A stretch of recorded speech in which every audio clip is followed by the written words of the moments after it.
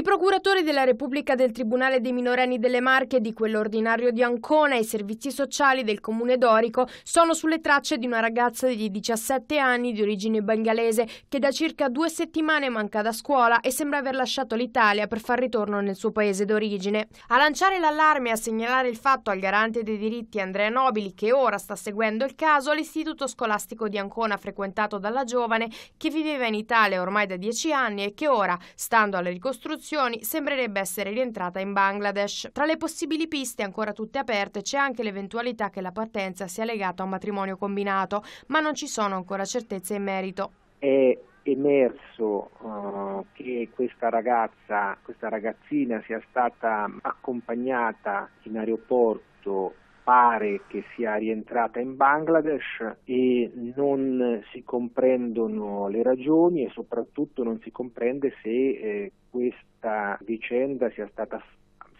realizzata contro la volontà della minore e in lesione dei suoi diritti, perché interrompere il percorso scolastico, il percorso di integrazione nel nostro territorio che era così avanzato lascia molto perplessi.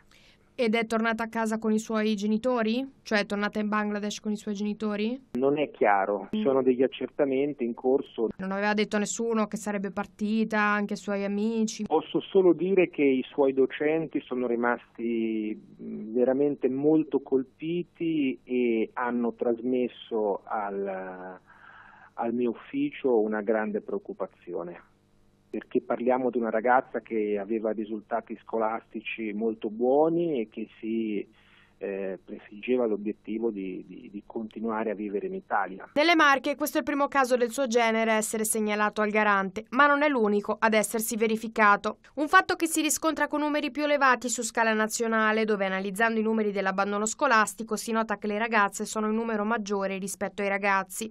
E i matrimoni combinati sono solo una delle motivazioni per cui queste giovani sono costrette o decidono di lasciare gli studi e rientrare nel loro paese. Talvolta c'è la fatica da parte di familiari che mantengono molto forti i rapporti con la cultura di provenienza, di origine, ad accettare comportamenti, abitudini che queste ragazze cresciute nella nostra realtà inevitabilmente e giustamente assumono.